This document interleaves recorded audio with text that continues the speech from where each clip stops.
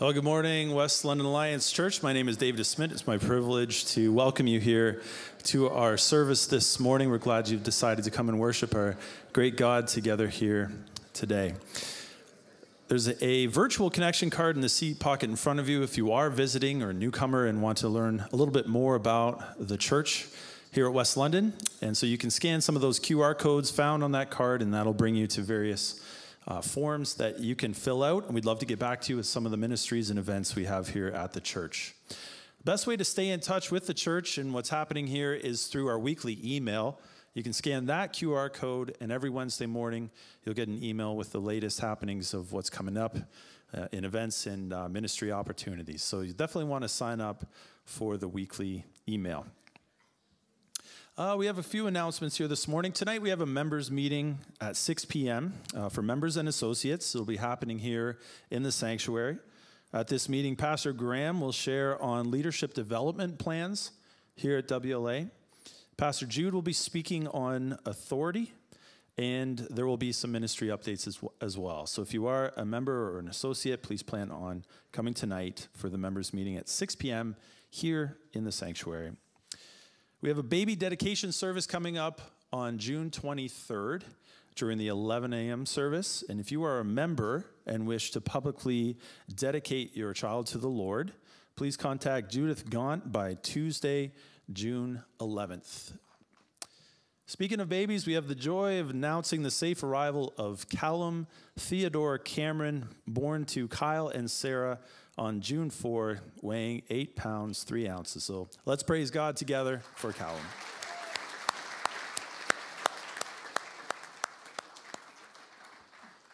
That's it for announcements this morning. Before we hear the call to worship, as is customary here, we'll take a few moments in silence to pray, to prepare our hearts to worship our great God. So let's do that now.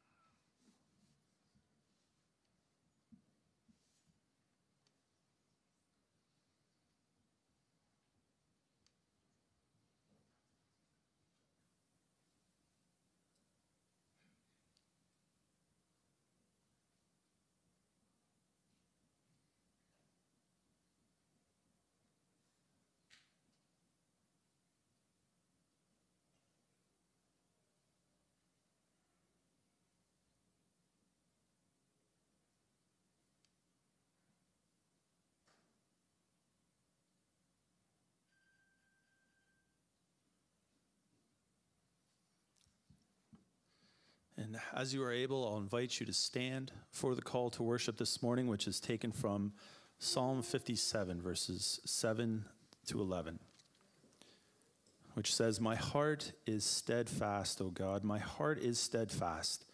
I will sing and make melody. Awake, my glory, awake, O harp and lyre. I will awake the dawn. I will give thanks to you, O Lord, among the peoples. I will sing praises to you among the nations. For your steadfast love is great to the heavens, your faithfulness to the clouds. Be exalted, O God, above the heavens. Let your glory be over all the earth." Church family, let's together praise God for his faithfulness, for his steadfast love, for none compare to him. Let's lift our voices together. We'll sing to the one whose kingdom shall reign over all the earth. Let's sing together.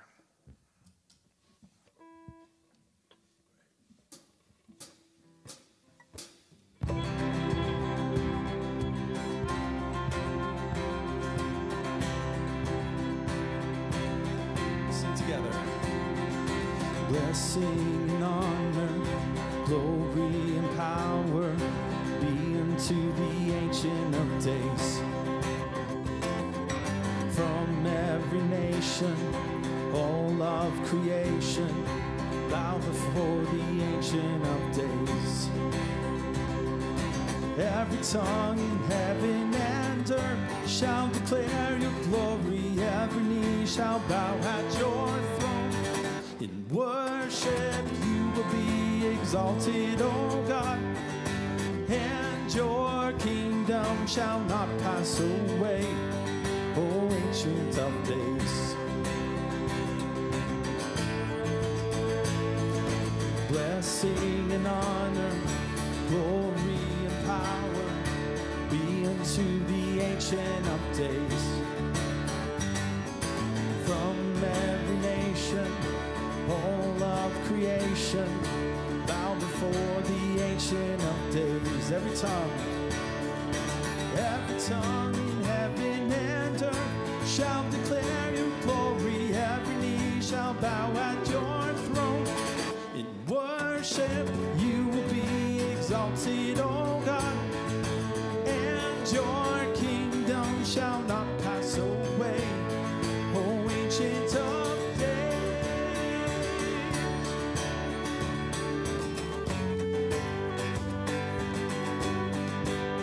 O Ancient of Days,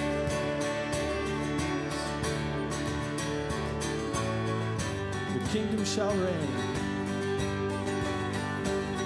Your kingdom shall reign over all the earth. Sing to the Ancient of Days.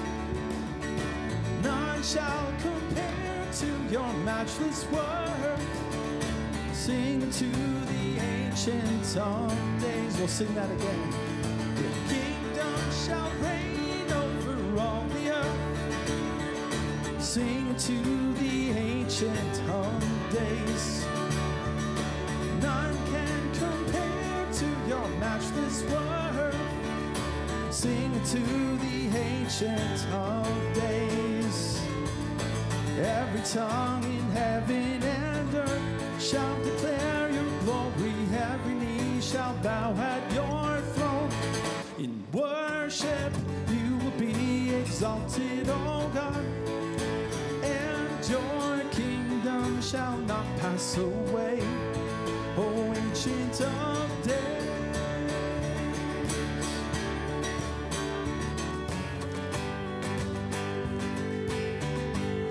O Ancient of Days.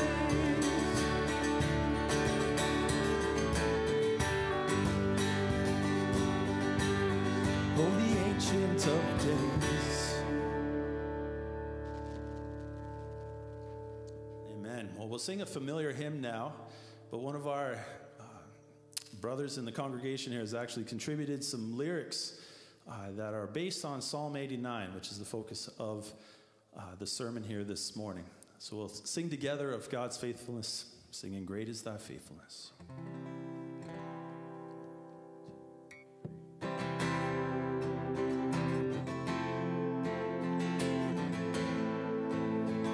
Let's sing together.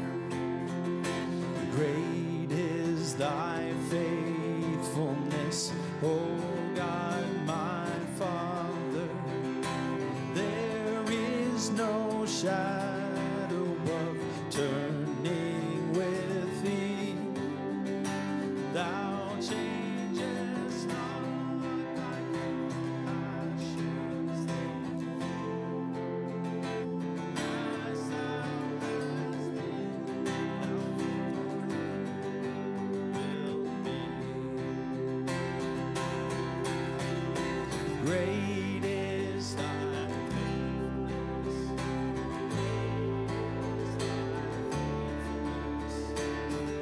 Morning by morning, mercies I see. All I have need in Thy hand provided. Great is Thy faithfulness, Lord, unto me.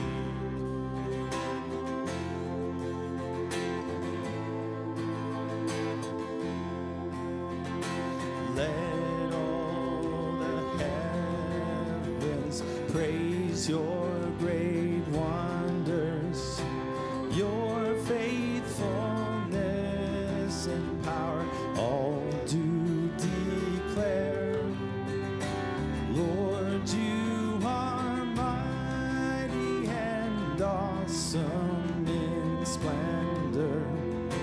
Oh Lord of hosts, there are none who compare. Great is Thy faithfulness. Great is thy faithfulness.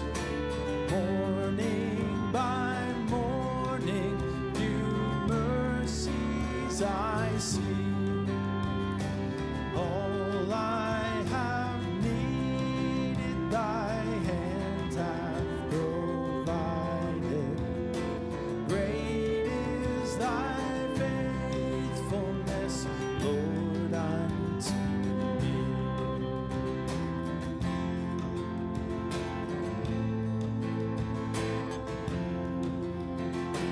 Lord, in your sovereignty, you rule the raging sea.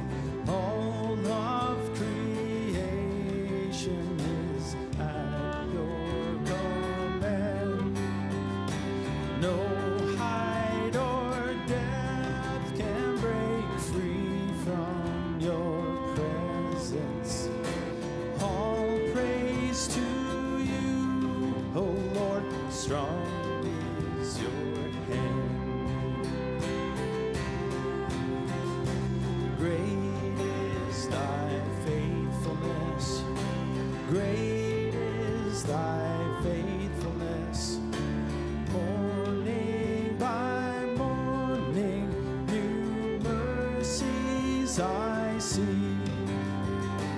All I have needed, thy hand hath provided.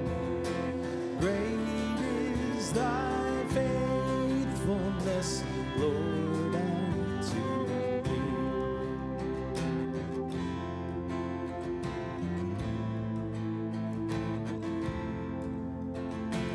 You reign in justice, in righteousness, faultless, perfect in faithfulness, love and in truth. Those who will walk in the light of your presence proclaim your glory and give praise to you. Great is thy faithfulness. Great is thy faithfulness. Morning by morning, new mercies I see. All I have needed, thy hand hath provided.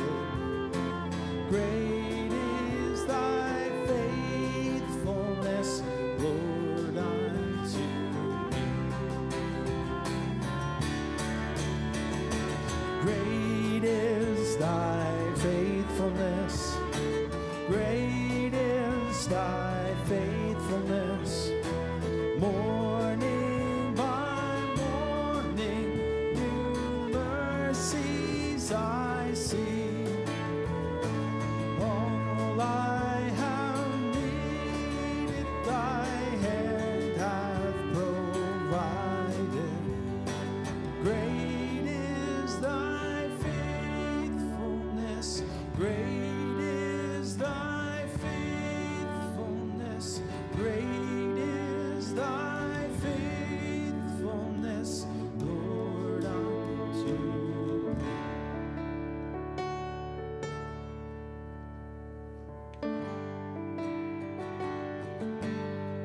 What is our hope in life and death? Christ alone, Christ alone. What is our only confidence? That our souls to him belong, who holds our days within his hand. What comes apart from his command, and what will keep us to the end? The love of Christ in which we stand. Oh, sing hallelujah, our hopes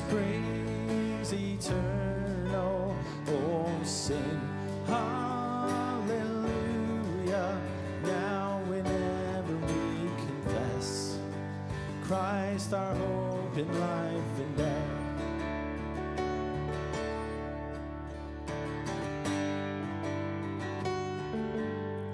What truth can calm the troubled soul? God is good, God is good. Where is His grace and goodness known? In our great Redeemer's blood, who holds our faith when fears arise, who stands above the stormy trial, who sends the waves that bring us nigh unto the shore, the rock of Christ. Oh, sing hallelujah, our hope springs eternal. Oh, sing hallelujah, now whenever we confess Christ our hope in life and death.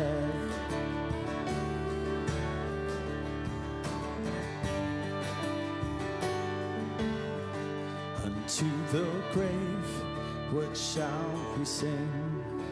Christ He lives, Christ He lives. And what reward will heaven bring? Everlasting life with Him. There we will rise to meet the Lord. Then sin and death will be destroyed. We will feast in endless joy when Christ is ours forevermore. Oh, sing hallelujah, our hope springs eternal. Oh, sing hallelujah, now whenever we confess Christ our hope in life and death. Oh, sing hallelujah, our hope springs eternal. Oh, sing hallelujah, now whenever we confess Christ our hope in life and death. Now whenever we confess Christ our hope in life and death. Amen. You may be seated.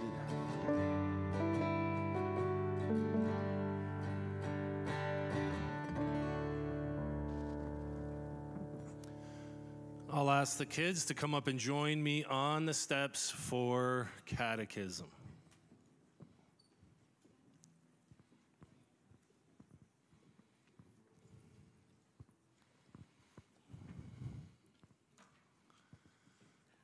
Now, kids, as you find your spot, I know that a lot of your mothers are away on the retreat, and I gotta say, dads, you did a good job. You got them here, they look good. Awesome. Kids, we have sort of a special question today. It's the question probably, well, I think it's the question with the longest answer, and this question comes with a challenge from me. And we haven't done this challenge in a couple years, so I think a lot of you this will be your first opportunity to do it. But let's look at the question first. The question is, what do we believe by true faith? And so we've talked about putting our faith in Jesus, and this answer to this question answers what true faith is. Now, the answer to this question is the Apostles' Creed. Right? That's a special name for this answer, and people have been reciting and learning the Apostles' Creed for almost 2,000 years. And here is the answer to the question, what do we believe by true faith? We believe in God the Father Almighty, maker of heaven and earth, and in Jesus Christ, His only Son, our Lord, who was conceived by the Holy Spirit, born of the Virgin Mary, suffered under Pontius Pilate, was crucified, died, and was buried.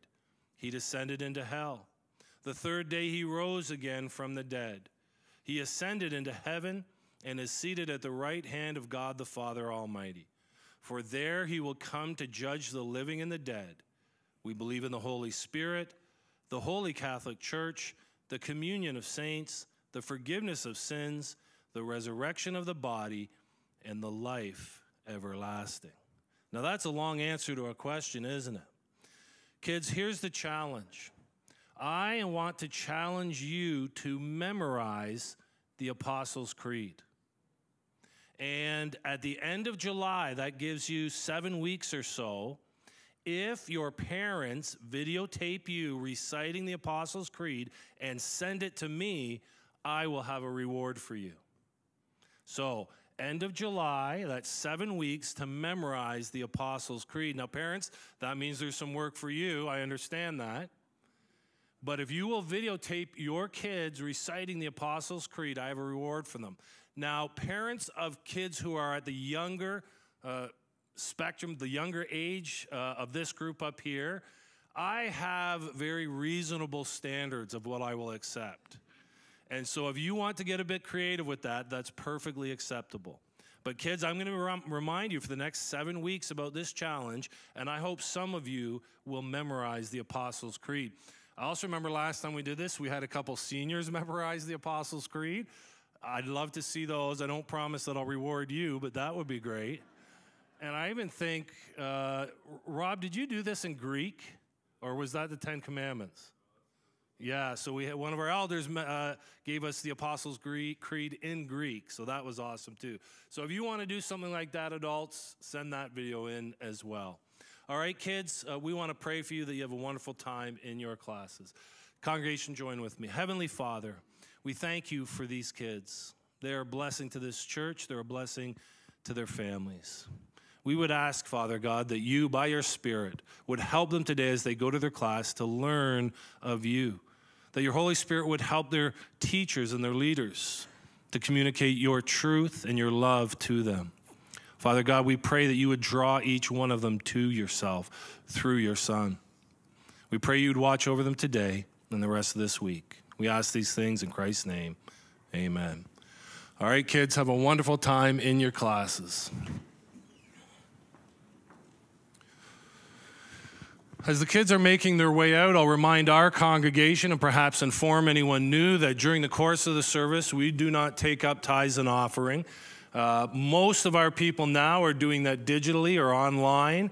And so if you're interested in that, please contact the church office or go to our website, or you can get the information off the connection card that's already been indicated to you in the announcements. If you brought something with you today, of course, there is a small box at the back of the sanctuary. You can deposit it there. We continue to give thanks to God for his provision for this congregation and this church, and we continue to give thanks to God for your faithfulness in caring for the church in that way. In just a moment, Jordan Teeple will come up for the public reading of God's Word. Before he does that, I'll invite Barry Usher up to lead us to the Lord in prayer.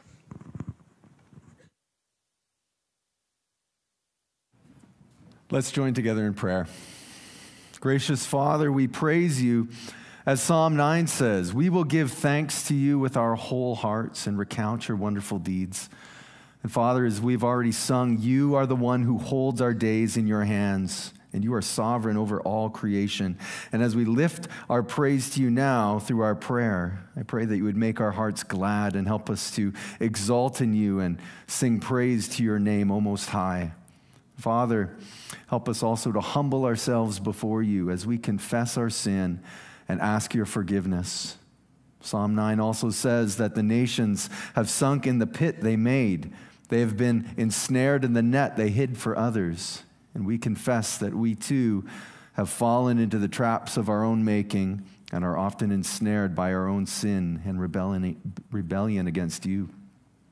Father, in these next quiet moments as we confess our sin and seek your forgiveness, help us to abandon all efforts at self-salvation and entrust ourselves to Jesus Christ alone and the sufficiency of his death in our place. Congregation, take a few moments in confession and repentance.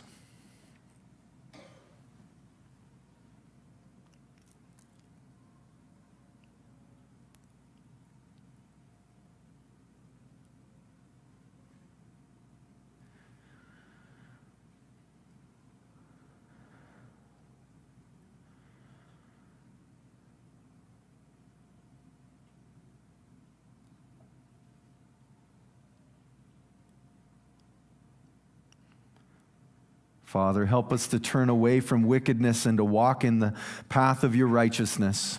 And as you've forgiven us through Christ, help us to exercise often the costly discipline of forgiving others as we take up the message of reconciliation and implore others to be reconciled to you. And Father, your word says that you are a stronghold for the oppressed, a stronghold in times of trouble, and you have not forsaken those who seek you. And thank you for this assurance and the confidence it brings as we lay our requests at your feet. And to that end, I lift up to you my brothers and sisters here who are facing confusing, discouraging situations in their lives that may be causing them to become faint of heart. Would you help them to grow in their ability to pray faithful prayers of lament during this time and bring strength and hope to their hearts through the abiding presence of your Spirit? And Father, again, for our congregation, I thank you for your continued financial provision and the different ways that you use to meet our needs. In return, would you help us to obey your command to give regularly and generously and cheerfully, recognizing the blessings you've given us? And may our giving flow from faith in you as our sovereign provider as we continue to trust in you for the provision of all of our needs. Father, we also lift up our brothers and sisters at Redemption Bible Chapel, and particularly one of their elders, Rod, who is struggling with his health following surgery. Father, would you heal him? And as he and his family wait on you, make them steadfast in their faith. Comfort them with your presence. And Father, for our missionaries, Matt and Connie, and their daughters, Quinn and Emma, help them as they serve in Southeast Asia. And particularly, we join them in prayer for the healing of one woman who is quite dear to them and has been sick for several months.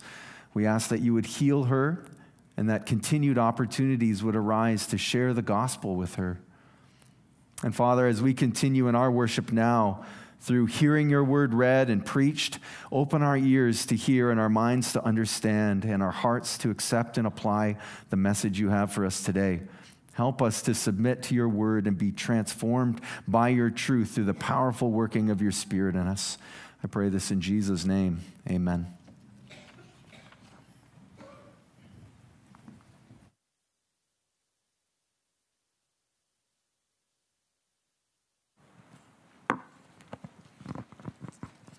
Good morning. Our scripture reading today will be Psalm 89.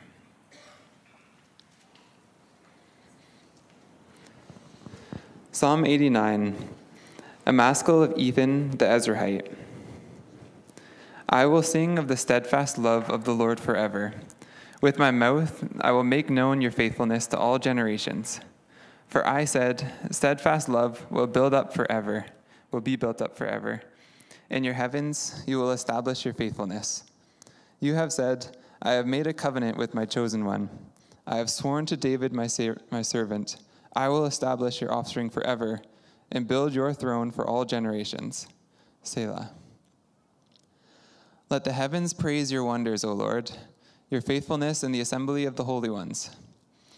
For who in the skies can be compared to the Lord? Who among the heavenly beings is like the Lord? A God greatly to be feared in the council of the holy ones, and awesome above all who are around him. O Lord, God of hosts, who is mighty as you are, O Lord? With your faithfulness all around you, you rule the raging of the sea. When the waves rise, you still them. You crushed Rahab like a carcass. You scattered your enemies with your mighty arm. The heavens are yours. The earth also is yours. The world and all that is in it, you have founded them. The north and the south, you have created them. Tabor and Hermon joyously praise your name. You have a mighty arm, strong is your hand, high your right hand. Righteousness and justice are the foundation of your throne. Steadfast love and faithfulness go before you. Blessed are the people who know the festival shout, who walk, O Lord, in the light of your face, who exalt your name all the day, and in your righteousness are exalted. For you are the glory of their strength. By your favor our horn is exalted. Our shield belongs to the Lord, our King to the Holy One of Israel. Of old you spoke in a vision to your godly one and said, I have granted help To one who is mighty, I have exalted one chosen from the people.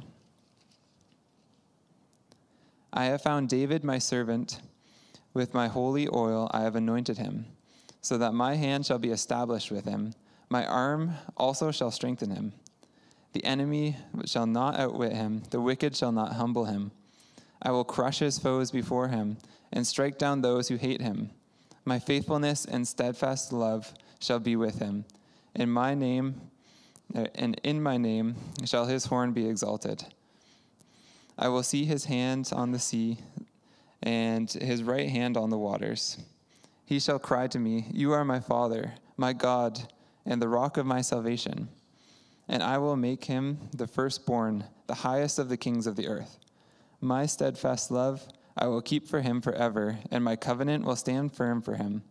I will establish his offspring forever, and his throne as the days of the heavens. If his children forsake the law and do not walk according to my rules, if they violate my statutes and do not keep my commandments, then I will punish their transgression with the rod and their iniquity with stripes. But I will not remove from him my steadfast love or be false to my faithfulness. I will not violate my covenant or alter the words that went forth from my lips. Once for all, I have sworn by my holiness, I will not lie to David. His offspring shall endure forever, his throne as long as the sun before me. Like the moon, it is established forever, a faithful witness in the skies. Selah. But now you have cast off and rejected. You are full of wrath against your anointed. You have renounced the covenant with your servant. You have defiled his crown in the dust. You have breached all his walls. You have lain his strongholds in ruins. All who pass by plunder him. He has become the scorn of his neighbors. You have exalted the right hand of his foes. You have made all his enemies rejoice. You have also turned back the edge of his sword, and you have not made him stand in battle. You have made his splendor to cease and cast his throne to the ground. You have cut short the days of his youth and covered him with shame. Selah. How long, O Lord, will you hide yourself forever? How long will your wrath burn like fire? Remember how short my time is. For what vanity you have created all the children of man. What man can live and never see death? Who can deliver his soul from the power of Sheol? Selah.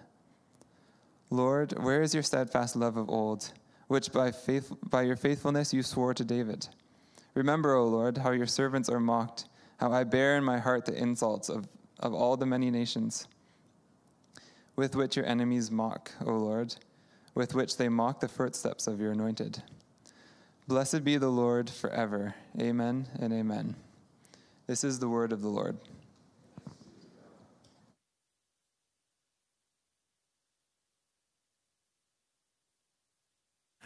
This morning we continue in our summer sermon series in the Psalms that was started last week, today looking at Psalm 89. Remarkably, at least 1/3 of the entire book of Psalms, which is known as Israel's praise book, Israel's worship book, Israel's prayer book, consists of laments that express deep emotional distress and sorrow and confusion and doubt. And we heard that last week, the last word of Psalm 88 being darkness. The number of laments present in the book of Psalms, though, I think indicates that God's people are to often approach him in worship amidst their suffering and confusion and pain. And John Bloom, who's a staff writer with desiringgod.org, notes that the Holy Spirit inspired the psalmists, those who would write these praises and prayers, to reflect a diverse range of painful experiences in order to teach us what acceptable worship looks like and sounds like in those moments. And lament psalms like Psalm 88 last week and Psalm 89 today give us valuable insights into the kind of worship that God calls us to even in our agony and our confusion.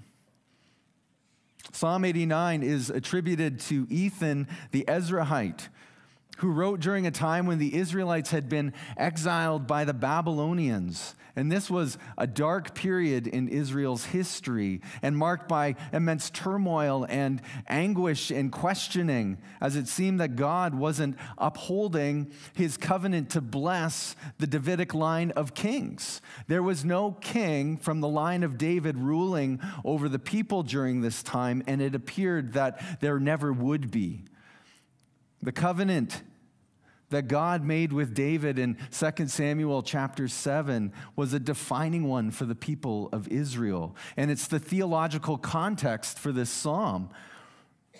In 2 Samuel, God established David as king in Israel and promised him an everlasting throne over the people and a house built by the Lord that would preserve his royal line. And this covenant was a crucial part of Israel's self-identification. They were God's people. They were living in God's land under the rule of God's king who would lead them to experience God's blessing. However, now, with Jerusalem destroyed and the people in exile and the kingdom seemingly shattered, the psalmist wonders if God truly keeps his promises. And so he laments. And in our own moments of confusion, when God's promises seem distant, Psalm 89 gives us an example of how we can approach God in worship and steward our faith in those moments through the giving of intentional praise and through the giving of faith-filled lament in prayer. And we do so on the basis of 4 great assurances of God's faithfulness. And I'd like to consider those 4 assurances of God's faithfulness as my headings for my sermon as we work through the psalm. And the first one, looking at verses 1 to 18, is that God is faithful in his character. God is faithful in his character. Again, despite his circumstances, and before the psalmist lays out his complaint before God, he begins by offering praise, and specifically praise for God's faithfulness. He says in verse 1, I will sing of the steadfast love of the Lord forever. I will make known his faithfulness to all generations.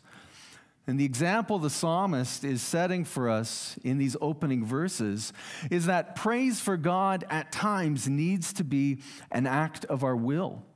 It's a spiritual discipline that we adopt. And the blessing that comes through the adoption of this discipline is realized through the necessary posture of humility that we must take in offering praise to God as we acknowledge our dependence on him for all things through our praise. As we proclaim his infallibility and his wisdom and the beauty and perfection of his character, any prideful sense of self-autonomy has to crumble.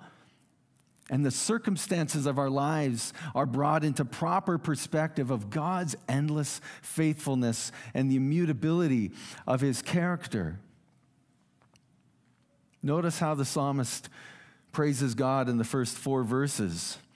Just as God has established his faithfulness in the heavens, he has manifested his faithfulness on earth through his covenant with David. The source of the psalmist's confusion is also the source of his praise. And despite the current absence of a king from David's line on the throne, the act of praising God brings the psalmist to affirm his trust in God's constancy and draw comfort from the fact that God remains faithful in his character. And so from verses 5 to 18, the psalmist continues with this willful outpouring and offering of praise in the form of the hymn. And these words in particular were the ideas that we sang this morning as we sang our own song of praise, and great is thy faithfulness. Verses 5 to 8, the heavens and angels praise God's unmatched faithfulness. Verses 9 to 13, God is praised for his dominion over every corner of the earth. Verses 14 to 18, God is praised for his righteousness, his justice, his protection, which along with his faithfulness form the foundation of his character. These 3 stanzas are a humble and willful offering of praise to God that people in every era, in every circumstance can give. And they model for us the proper posture that we are to take before God in our own moments of confusion and pain as we approach him with humility and extol his faithful character. Last week, Pastor Jude highlighted the benefit of singing corporate songs of lament when we gather, even if they don't reflect our current experience. When we join together in corporate worship and sing these songs, what we're doing is obeying the command of Colossians 3:16. That is to let the word of Christ dwell in us richly through the singing of songs and hymns and spiritual songs, and we admonish each other in all wisdom. Today, similarly, we might not always feel like singing songs of praise. At times, praise for God pours forth with ease. But at other times, given the circumstances of our lives and perhaps God's hard providences that we're living through, we might find it challenging to praise him. The example, though, set for us in Psalm 89 is that it is right and good to approach God in humility and at all times say, I will sing of the steadfast love of the Lord. I will make known his faithfulness. Sacrificial praise that extols God's faithfulness and serves to remind us of what is absolutely true and certain of God's character is the theme that accompanies the believer's walk of faith. And this idea of self-denial and walking by faith is exemplified in the life of missionary Robert Thomas.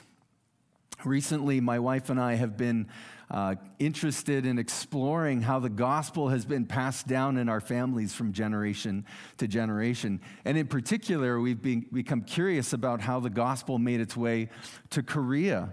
And recently, we were in a bookstore and we came across a small book called The Korean Pentecost, which talks about missionary efforts through the 1800s that did, in fact, bring the gospel to Korea. And in that book, we read of Thomas's story. And as the story goes, in 1865, Thomas, with a burden to share the gospel to the people of Korea, found a vessel that would help him navigate the rivers leading to the settlement of Pyongyang. And despite the attempt at a peaceful interaction, the crew encountered resistance and there was a violent altercation that led to the ship being grounded. And during the chaos, witnesses reported this remarkable scene. Thomas emerged from the water not carrying a weapon, but holding in his arms Bibles that he passed out to the people. And ultimately, he sacrificed his life that day to bring the word of God to the people of Korea, and he left an indelible mark on the nation. The Pyongyang officials tried to confiscate the Bibles and destroy them, but many were concealed and later read in secret, and the seeds of the gospel were sown. And for us, our willful self-denial and walk of faith before God, it may not surface on a distant shore in quite so dramatic a fashion, but it will certainly emerge in the quiet of our prayer closets. And following the example of the psalmist, our application in those moments is to humble ourselves before God and willfully praise him for his faithful character and his unchanging nature, even as we grapple with his hard providences in our lives. Now, if you find it challenging, like I do sometimes, to articulate our prayers in those moments, let me encourage you to take up the practice of praying the words of Scripture back to God and allowing Scripture to shape your praise and your petitions. So as an example, if I were to pray using Psalm 89 as my guide, it might sound something like this. Starting in verse 5, Father, your word declares that the heavens praise your wonders and faithfulness. And Father, in my confusion and uncertainty, grant me the strength to praise you as well. And in verse 8, your word says, who is mighty as you are, O Lord, with your faithfulness all around you. Father, open my eyes to behold your might and your faithfulness. And help me to trust in you as my strength. And like verse 15 says, to be counted among those who are blessed, walking in the light of your presence. Brothers and sisters, God is faithful in his character. And so our call is to offer him humbly a willful offering of praise and pray his word back to him. God is faithful in his character. The second great assurance is that God is faithful to his covenant promises. Looking at verses 19 to 37. In this section, the psalmist recounts the covenant God made with David, and he reminds God of the words that he spoke.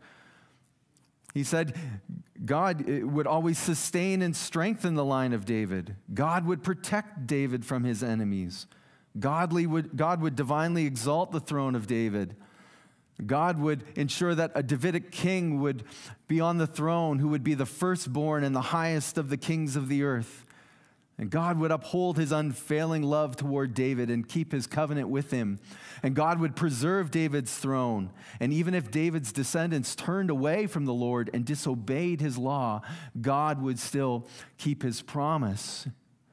In verse 34, the psalmist recalls that God said he would not betray his faithfulness or allow his promises to fail. And verse 35, he reminds God of the oath that was made. God said, I will not violate my covenant once for all. I have sworn by my holiness, I will not lie to David. God swore by his holiness that he would not lie to David. God's holiness is what sets him apart from all other beings and makes him completely unique. And for God to make an oath based on his holiness means the ramifications of that promise are so far-reaching, they're beyond our comprehension. And just as God's holiness can never be altered or corrupted, so too his covenant with David would remain and be filled. But for the psalmist, given the limits of his knowledge of God's redemptive plan, this was a point of confusion because it appeared that God had abandoned his promise. Now for us, living in the light of the cross and the resurrection, we know how God ultimately fulfilled his covenant promise to David perfectly, completely, and eternally through Jesus Christ. And just as David was chosen and anointed by God, Jesus, God's anointed one, the Messiah sent to fulfill God's redemptive plan, was given. Jesus is the one who would fulfill the promise of a Davidic king who would be the firstborn and highest of the kings of the earth. And just as God promised to punish the transgression of the people with the rod and their iniquity with stripes, 1 Peter 2 tells us that it was Jesus himself who bore our sins in his body on the tree. And in his sacrificial death, Jesus fulfilled the requirement for God's justice to be met, while ensuring that God's steadfast love and faithfulness would go on unbroken. And just as God promised strength and authority to David, Jesus, God incarnate, triumphed through his death and resurrection and raised from the dead, now seated at the right hand of the Father, serving as the faithful witness to God's promises. The covenant that God made with David to establish his kingdom and bring blessing to all the nations finds its fulfillment in Jesus. God is faithful to his covenant promises. And in our moments, when it feels as if God's promises are slipping away, my encouragement to all of us is to open our Bibles and hear God speak to us through his word, and through the illuminating ministry of the Holy Spirit, receive the affirmation that, yes, God's promise to David found its ultimate fulfillment in Jesus. And we might turn to Ephesians 1, which says that we have been blessed in Christ with every spiritual blessing. And as believers, we are those who have been adopted by God into his family. We are those who have received redemption through the blood of Christ. We are those who have had God's forgiveness lavished upon us according to the riches of his grace. And we are those who have received an eternal inheritance and have been sealed with his Holy Spirit as a guarantee of the inheritance. We are those who have received the benefits of this glorious gospel of Jesus Christ. And God's faithfulness and steadfast love made known to us in Christ is the foundation of our hope, is the foundation of our lives in all circumstances. And as believers, we need to constantly remind ourselves of the gospel truths of Scripture. And so Psalm 89 leads us to resolve to be gospel-centered people in all circumstances. People may have religion-centered lives. They may have benevolence-centered lives. They may have activity-centered lives. Some people may even claim to have a spiritual life of some sort. But if they have not bowed their knee to the lordship of Jesus Christ in repentance and faith, that spirituality, that benevolence, that activity will lead to destruction. Only the life that rests in faith on the substitutionary atoning death of Jesus can truly experience the freedom and blessing that comes in reconciliation with God. Because it's only through Jesus Christ and his gospel that we enter into relationship with God and fully receive the benefits of his steadfast love and faithfulness. For those here or listening who have not bowed their knee to Jesus as Lord and Savior, the only remedy for your sin and despair is the gospel. Repent from your sin, call on Jesus to save you, and receive him by faith. And believers, when our hearts are tempted to despair, the only remedy is the gospel. And so as a church, let's do well to remind each other of that as often as we can. When we gather for corporate worship, when we get together in our life groups, when the men's ministry meets, when the women's ministry meets, the youth and young adults, let's do well to remind each other of the gospel and seize every opportunity to remind ourselves that God has lavished his love on us through his sons. Brothers and sisters, when you're tempted to despair, remember Jesus and rehearse the gospel. God is faithful in his character. God's faithfulness to his covenant with David has been realized perfectly in Jesus. The third great assurance is that we can trust in God's faithfulness. We can trust in God's faithfulness. Verses 38 to 45 illustrate this for us, as here the psalmist brings his complaint before God in prayer. And notice the sudden and dramatic change of tone that marks the beginning of this section. The first three words signal this shift.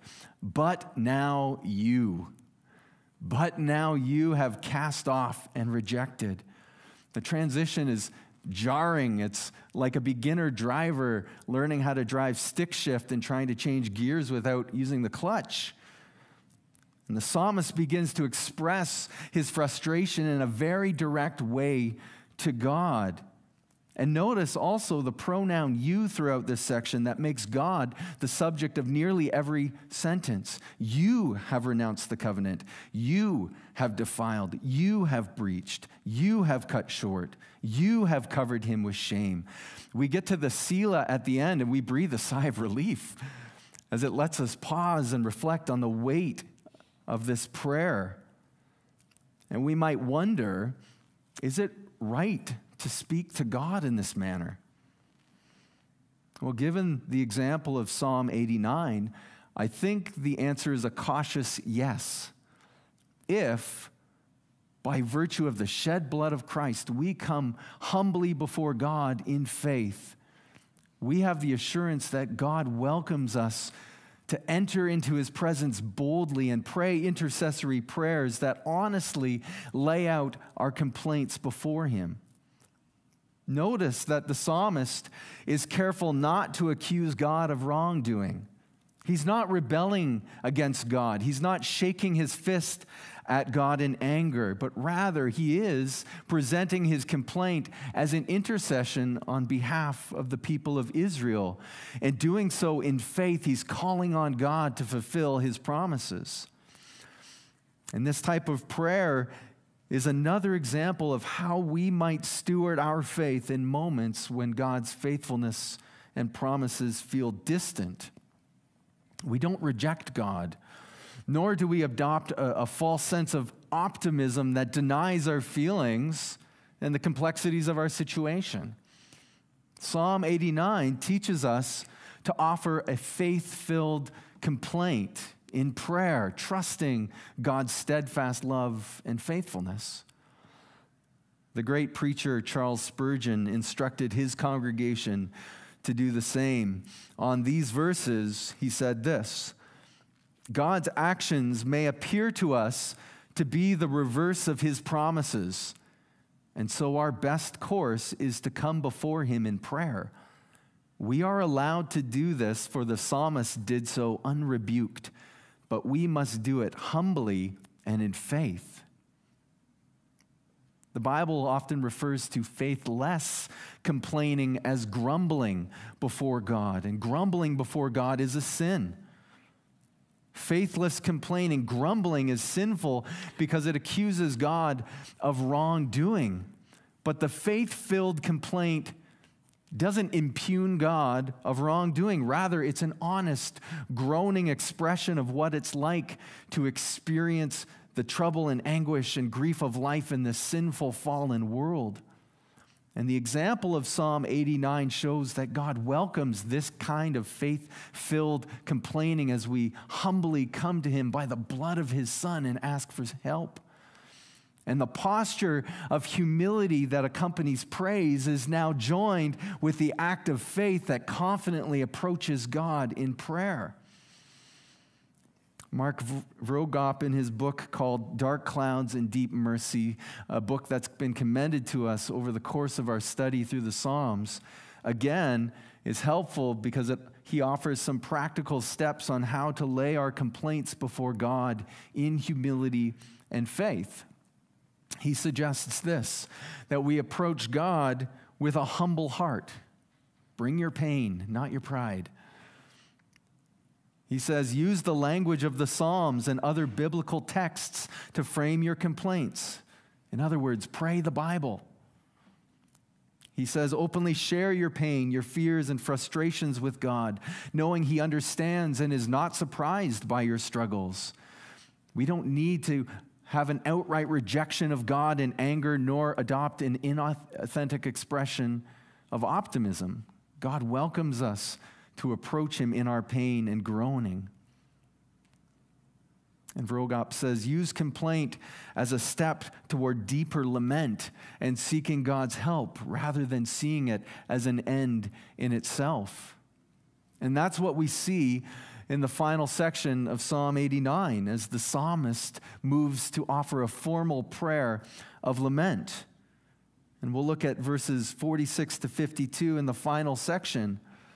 And the final great assurance of God's faithfulness here is a reminder that God's faithfulness will not cease. As we've learned through our study of the Psalms, God has gifted his people with invitations to pray prayers of lament as a means of grace to help us commune with him in those moments where his promises seem distant. And prayers of lament help us to pray in our pain and offer acceptable worship in our suffering. And it's the testimony of many who have taken up this practice that God uses these prayers to bring comfort and to bring peace to our hearts. It's a good thing to pray prayers of lament. And so it's no surprise that starting in verse 46, we encounter a formal prayer of lament that follows the familiar structure that we've become accustomed to looking for, with the psalmist beginning by turning to God with the words, "How long, O Lord?" And then following the turn to God, the psalmist briefly lays out his complaint. He's already laid it out in full in the previous section, But now he prays his complaint using rhetorical questions like, will you hide yourself forever?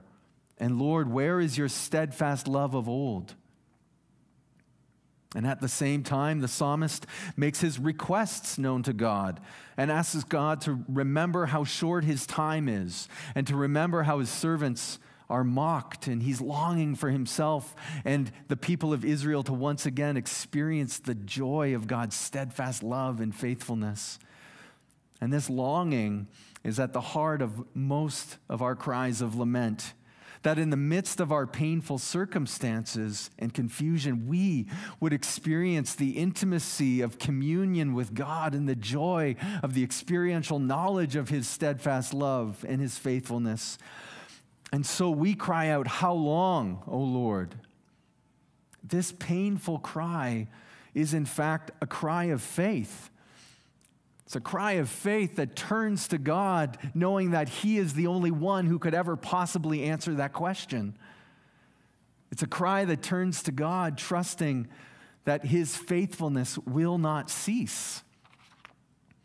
And perhaps you're familiar with this cry of how long, O Lord? When you pray for what seems right and good according to God's will, and the answer seems far off, we cry out, how long, O Lord? When we pray for the salvation of a loved one and they've yet to repent, we cry out, how long, O Lord? When we pray for the healing of someone who is sick and they've yet to be healed, we cry out, how long, O Lord? Will it be forever? Well, there's comfort and encouragement for us today to gain from the psalm. And the comfort comes from knowing how God, in fact, answered the psalmist's question of how long. If we were to go back in time while Ethan were writing this psalm, we might say to him, wait, Ethan, there's more to come. In a few hundred years, a baby will be born in Bethlehem from the line of David, and the angels will announce that he is Christ the Lord. And as God incarnate, he will fulfill all of the promises of God's covenant with David, and he'll take upon himself the punishment that our sins deserve for breaking God's law. He'll die on a cross. He'll rise again. He'll be seated at the right hand of the Father in heaven. Jesus Christ, the Son of David, to rule on an eternal throne established by God. And because of this, we can come to Jesus in our sin, in our brokenness, and through repentance and faith in him, receive forgiveness and have the joy of our communion with God restored and experience God's steadfast love and faithfulness. We'd say, Ethan, just wait. God's faithfulness, it will never cease. Look ahead. Take a long view of your circumstance. God's faithfulness will be seen in its perfect fulfillment and fullness.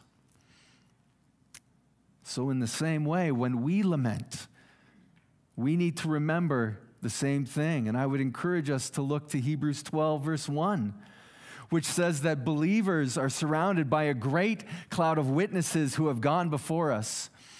And if we could hear them, they'd be saying to us, just wait. In your cry of lament, just wait. Look ahead, there's more to come. Lay aside every weight and sin and run with endurance the race set before you. Turn your eyes to Jesus, the founder and perfecter of our faith, who is seated at the right hand of God the Father. And when he returns visibly, the answer to our question of how long, O Lord, will be answered fully and perfectly and completely. So take a long, eternal view of life and draw strength and comfort now in the grace that God gives to sustain his people and help them persevere. This is the grace that Paul reminded Titus of in chapter 2, where those who have received God's saving grace are also trained by that grace to persevere in faith and godliness. And at the same time, God's grace that saves us and trains us to live as his children in this world is the same grace that sustains us in our lamenting moments as we wait for the blessed hope that the appearing of the glory of our great God and Savior, Jesus Christ. It's God's grace that sustains us in our waiting. It's God's grace that helps us to live with an eternal view and a long-sighted hope while we trust that God is working together all things for the good of those who love him. And while we await the fulfillment of God's promises, what do? Well, we can pray prayers of lament in our sorrow and in our confusion. But as we do, we need to remind ourselves of God's faithful character, and we need to sing his praises and the praises of his steadfast love. And we need to remind ourselves of God's promises of salvation, and we need to rehearse the gospel daily. And we pray in faith, trusting in God's faithfulness, and know that we will experience his grace to help us live with an eternal perspective, looking ahead to the return of Jesus when the answer to our question, how long, will be answered fully. Psalm 89 concludes with one final verse, and many scholars believe that the psalmist's thought, Ethan's thoughts, ended at verse 51, and that verse 52 was later added under the inspiration of the Holy Spirit by a scribe and as an editorial mark to end this major section, the third book of the Psalms.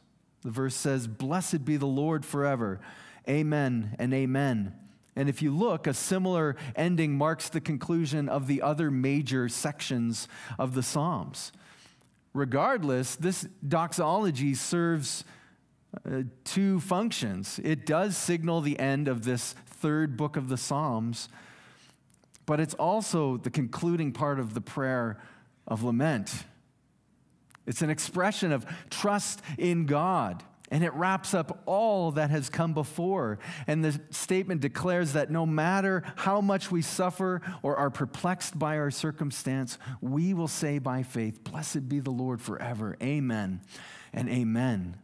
And so just as the psalm started with a willful offering of praise, it ends in the same way, reminding us that God is worthy of praise and that his faithfulness will not cease, even when his promises seem distant. And although all the questions we have are yet to be answered, we are given these four great assurances of God's faithfulness. God is faithful in his character.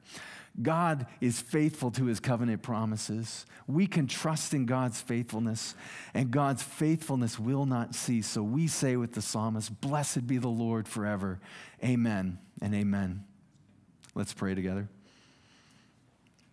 Father, I thank you for the words of Psalm 89 and that it leads us to recognize the glory and grandeur of your faithfulness and of your steadfast love that endures forever.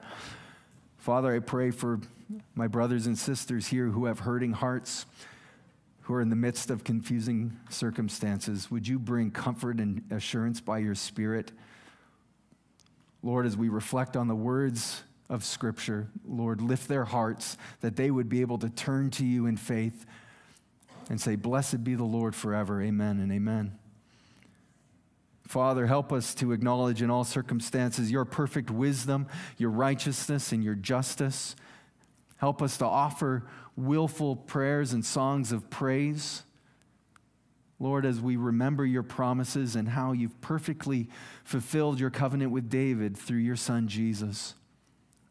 And Lord, as we take up the faith-filled prayer of lament and bring our complaint and intercessions before you, help us to trust in you and to pray with humility and faith. And I pray that we would rest on your grace that trains us and sustains us in our walk of faith. Father, I thank you, and I pray that you would help us again to turn to you and fix our eyes on Jesus, the author and perfecter of our faith, who is unchanging, Lord, and the fulfiller of all of our needs. Father, I pray this in your name. Amen.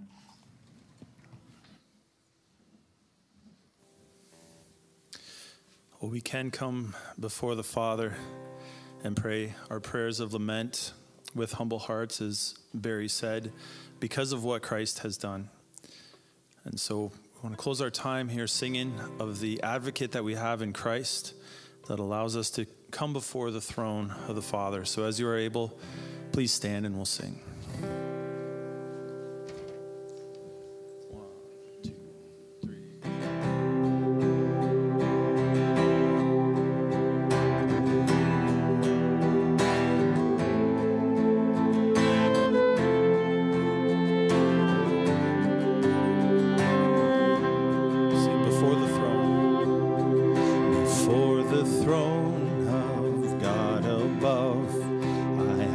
Strong and perfect King, a great high priest whose name is love, whoever lives and pleads for me. My name is graven on his hem, my name is written on his heart.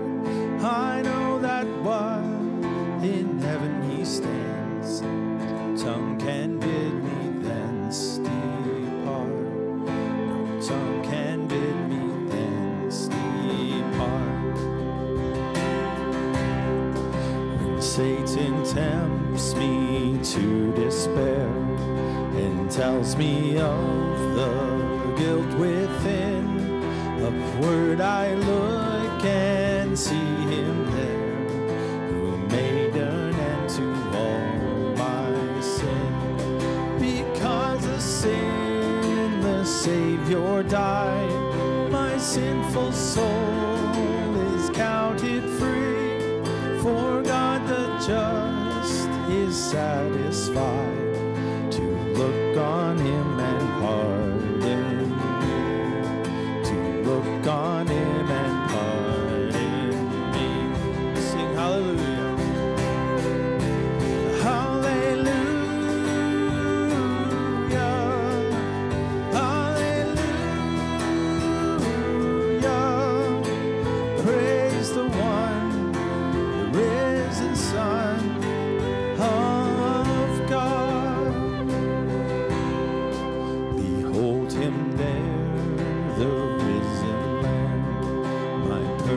Spotless righteousness, the great unchangeable I am, the King of glory and of grace.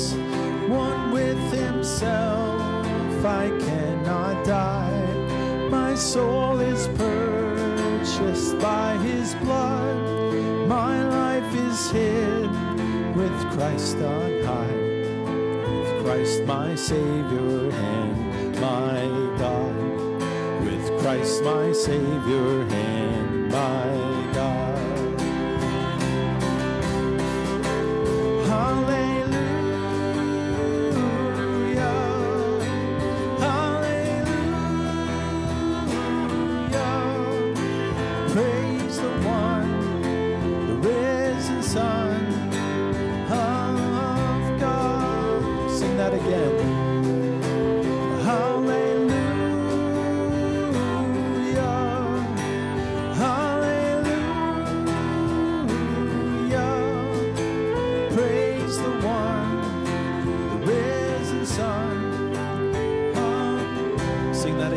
The voices together. Hallelujah, hallelujah. Praise the one, the risen Son of God. Amen. Our benediction today comes from Psalm 89. It's responsive, and the congregation's response will be on the screen. The covenant God established with David, confirmed by his holiness through an oath, has been perfectly fulfilled in Jesus Christ. We will sing of the steadfast love of the Lord forever. God has not forsaken us, nor abandoned us. Instead, he poured out the wrath our sins deserved upon his Son. With our mouths we will make known God's faithfulness to all generations.